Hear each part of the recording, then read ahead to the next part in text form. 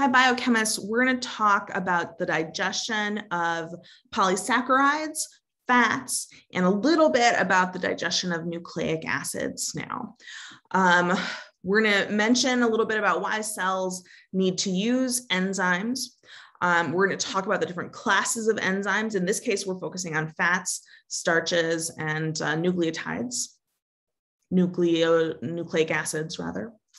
And we're going to think about the path that glucose or other sugars would take to get from inside your stomach and then into cells and into the blood to be useful for our body for metabolism. We're going to talk about the path that triglycerides or other fats take, which is similar but requires different digestive enzymes. All right.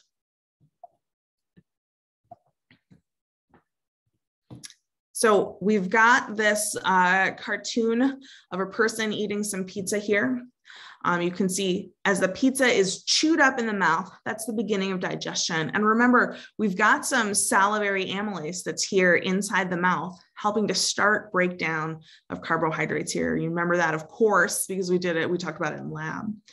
Then the food passes into the stomach here, and we've got for carbohydrates, fats, and nucleic acids, it's really going to be the churning activity and the low pH of the stomach that starts some of this breakdown.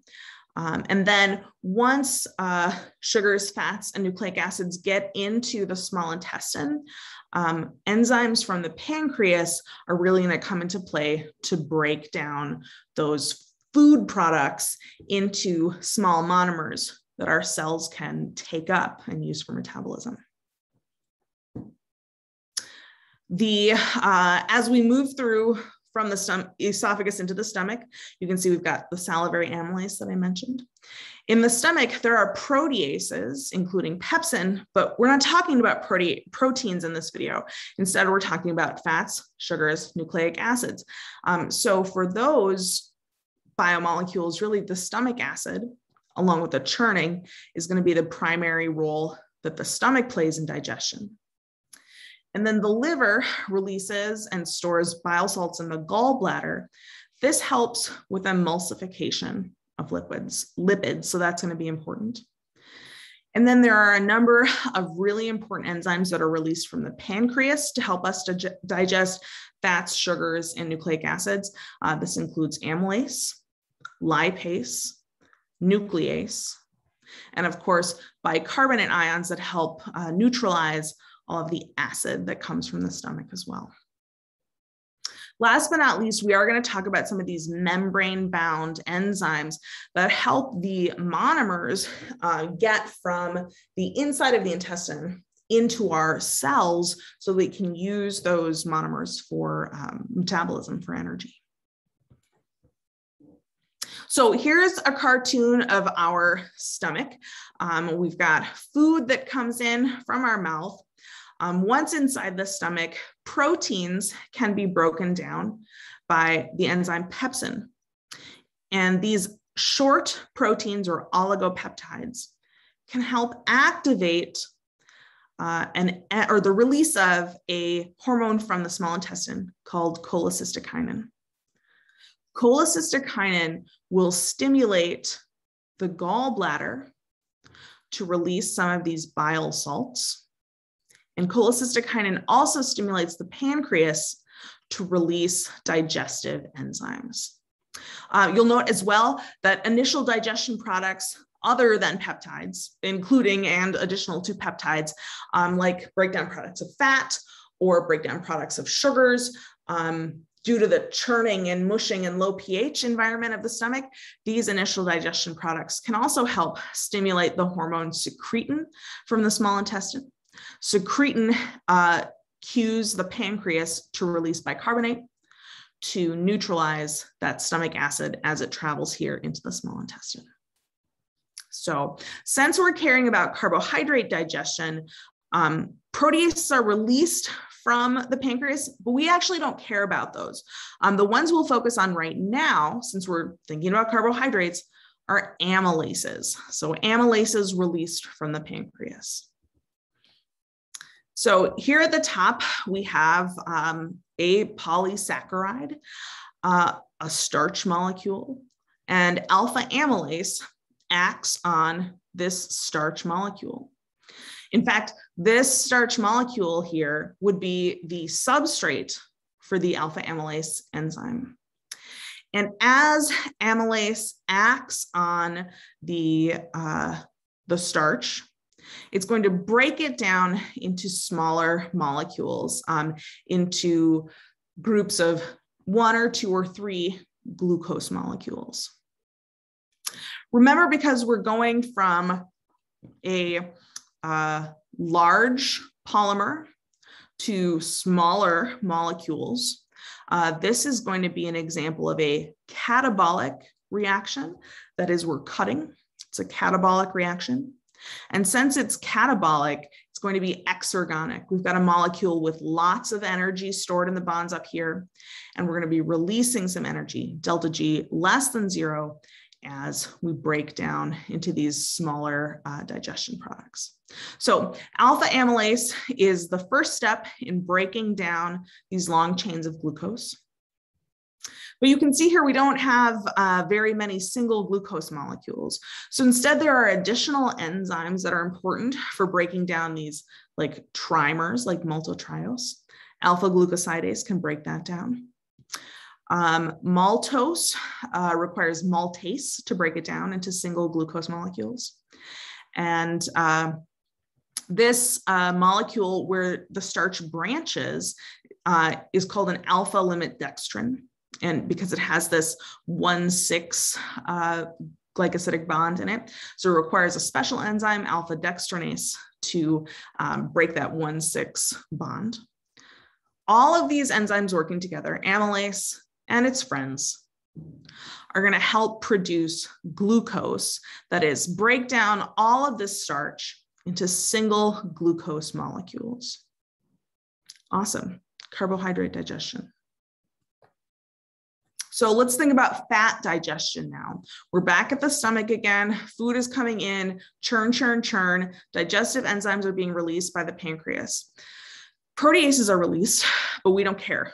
Amylases are released, but we don't care. Because we're focusing on fats here, we want to focus on lipases, that is, enzymes that will break down lipids, and bile salts. So let's talk about how those work. So we'll walk through this together. Here's a fat droplet or a glob of fat that comes in off of your pizza. And inside the stomach, there may be some lipase, something that's going to break down fats, gastric lipase or stomach lipase, present at a kind of low level. So this gastric lipase is going to hang out on the surface of this fat droplet and start breaking down fats from the inside in, from the outside in, rather. Why are fats forming these droplets inside the stomach? How come they're not, just chains or small globs? Well, remember that the stomach, like so much of life, is an aqueous environment. That is, it's filled with water. It's very polar. Fats, as you know, are very nonpolar. And so fats are going to like to stick together in globs. And that's why the gastric lipase has to start from the outside and just sort of chew inward, encountering more and more lipid as a substrate as it goes along. So the gastric lipase, combined with the churning motion of the stomach, is going to break these large fat globules down into smaller fat globules. Once these move into the pancreas, there's a lot more lipase present. Once these move into the small intestine or the duodenum, there's a lot more lipase that comes from the pancreas, as well as a colipase that helps the pancreatic lipase to do its job. You can see we've got a lot more breakdown products here. These little one-headed guys are fatty acids. We've got diacylglycerides here, and we're kind of assuming that everything yellow is a triacylglyceride. So as lipase and colipase do their jobs, we're going to break these fats down into single fatty acids. These still will likely glob together because remember that fatty acids are also still nonpolar. They're still going to be globbing together, but they're in much smaller blobs, often called a micelle. A micelle is almost like a single layer of the lipid bilayer. So rather than having two layers, we've just got one layer and it's forming like a circle, like a globe, a sphere.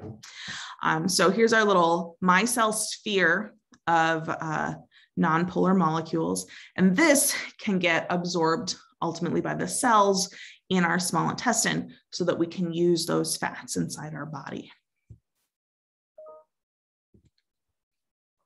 So let's talk more about what's happening in the cells of the small intestine.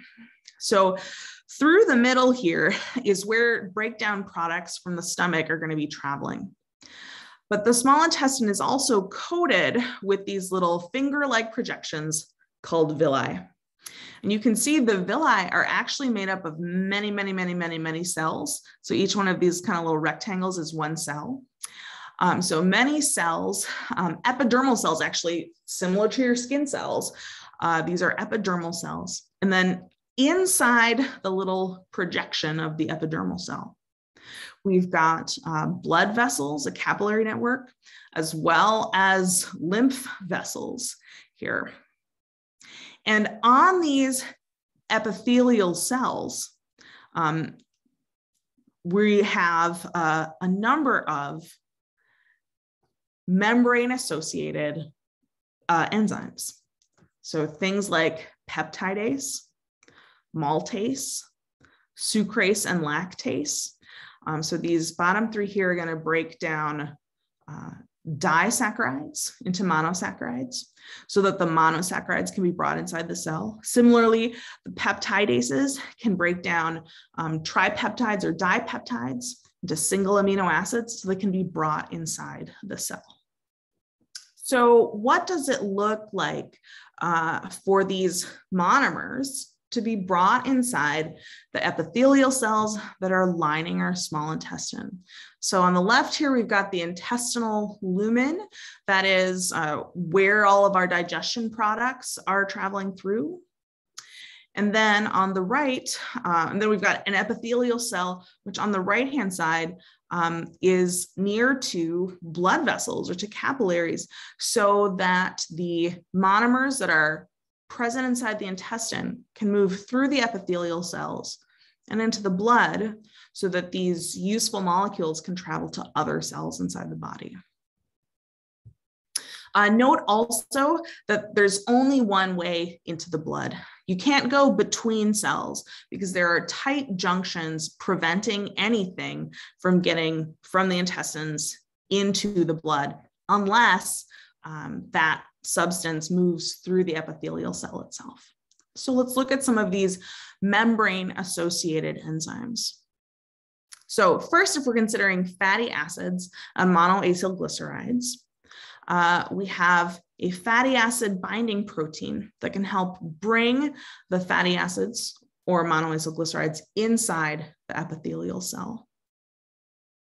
We've also got some fatty acid transport proteins that can bring triacylglycerols inside the smooth endoplasmic reticulum. The smooth endoplasmic reticulum actually is an organelle where lipids are made inside our cells. So you can see we've got phospholipids and cholesterol, as well as some nonpolar lipid-associated proteins. All of these things can come together to form chylomicrons. And chylomicrons are transported out of epithelial cells, endothelial cells, into the lymph system. They don't necessarily travel directly through the blood. We are going to talk about later in the semester how cholesterol can be moved through the blood with the help of cholesterol binding proteins. But here we're really talking about moving digestive breakdown products through the lymph system. That's what's happening here. All right, let's shift Let's talk about amino acids and di or tripeptides. So if we have a peptide, a short peptide that's not yet a single amino acid, so an oligopeptide like a dipeptide or tripeptide can be broken down by peptidase. This is a membrane-associated enzyme. And then amino acids all by themselves can be transported inside our cells using transporters. And there are also some di and tripeptide transporters as well. So we need to get this protein or these proteins broken down into pretty small components, 1 or 2 amino acids, in order to get them inside the cell. Once inside the cell, amino acids and di and tripeptides can be moved into the blood thanks to an antiporter, a sodium amino acid antiporter that's on the inside wall of these epithelial cells. So we've talked about symporters, thinking about glucose transport. This is an antiporter, moving an amino acid out when we move a sodium in. And so these will move out into the blood. And then last but not least, let's think about glucose, galactose, and fructose. There are a number of transporters that can help move monosaccharides across the membrane. You can see here GLUT5 is a fructose-specific transport protein. We've also got SGLTs that can help move 6-membered rings like glucose and galactose inside epithelial cells. And then, and as we've talked about before, often sodium helps bring in glucose or galactose through a co-transporter. So sodium comes in as well as the sugar that's coming with it. And then in order to move into the blood, there are transporters such as the GLUT2 channel, which will allow carbohydrates or saccharides, monosaccharides, to move right into the blood. A lot of different proteins present on the membrane, helping move fats, amino acids, and sugars into our bloodstream, out of our intestines, where we've started to break them down, and then into our body, where we can do additional breakdown and metabolism.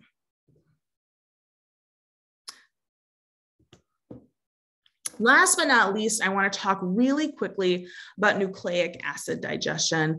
And your textbook doesn't really cover this at all. Nucleases can be released from the pancreas.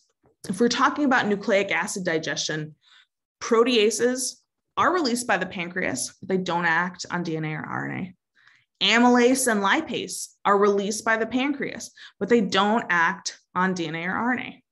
The only enzymes released from the pancreas that are going to influence nucleic acid digestion are nucleases. So these are released from the pancreas into the small intestine, and they help break down longer chains of DNA and RNA into oligonucleotides or singular nucleotides.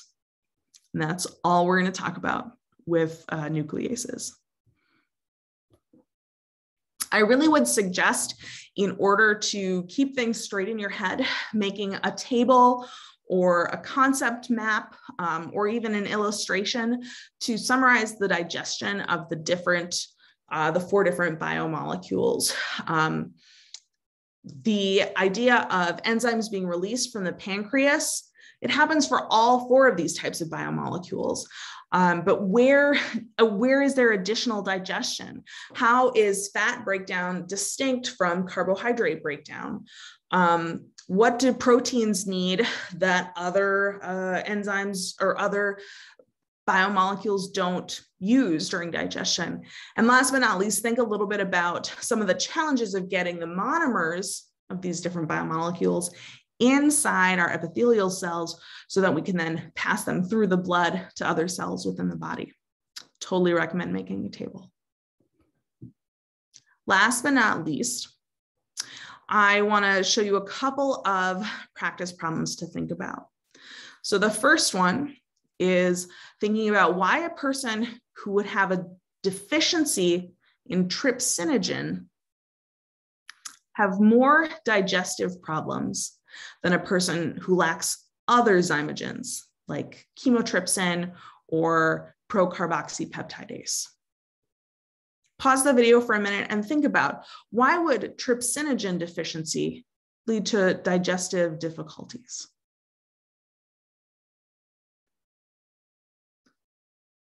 So if you recall, trypsinogen is the zymogen that will help produce trypsin. But once trypsin is active, trypsin can actually activate the other protease zymogens. That is, trypsin can activate chymotrypsinogen into chymotrypsin. Trypsin can activate procarboxypeptidase into carboxypeptidase. So if we don't have trypsinogen, though we don't have any of the other the protein digestive enzymes. Whereas if you had a deficiency in like proelastase, could be a problem, but you're still going to have trypsin, chymotrypsin, and carboxypeptidase. If you're missing trypsin, you're not going to be activating any of those other digestive enzymes. So that's a trouble. Okay, next question. Steatorrhea is the presence of increased fat in your solid waste or feces. Which organ is least likely to be the cause of a patient's steatorrhea? So to answer this question, we need to think about what each of these organs provide to help your body break down fats. Take a minute, pause the video, and let's think about what could cause this increased fat.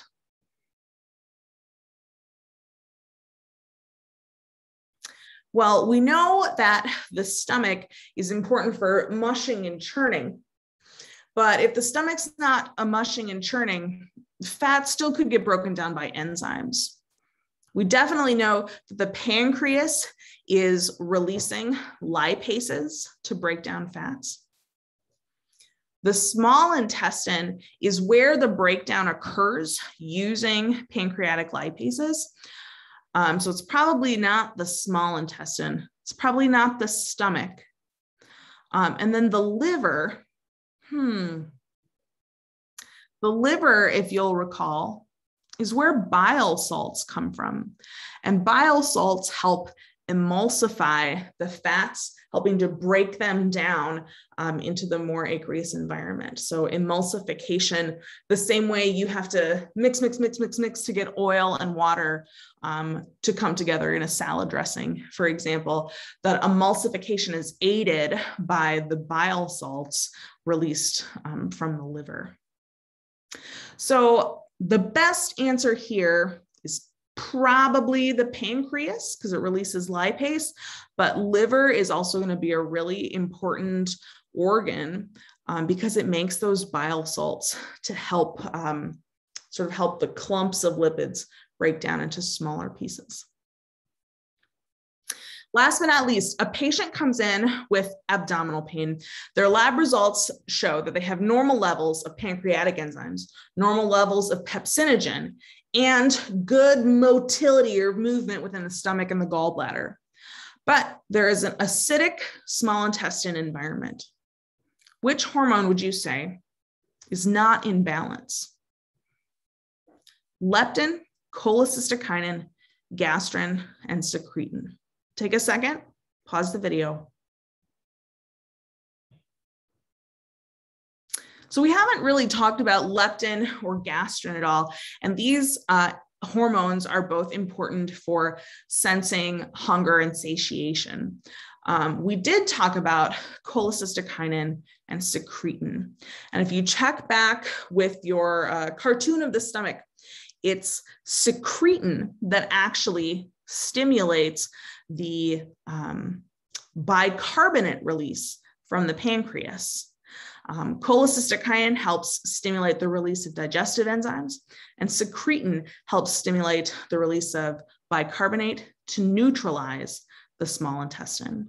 So if we have an acidic small intestine, it's likely that secretin is not working and bicarbonate is not being released. All right, so that's all I wanted us to think about with digestion. Please let me know if you have any questions. Thanks, you guys.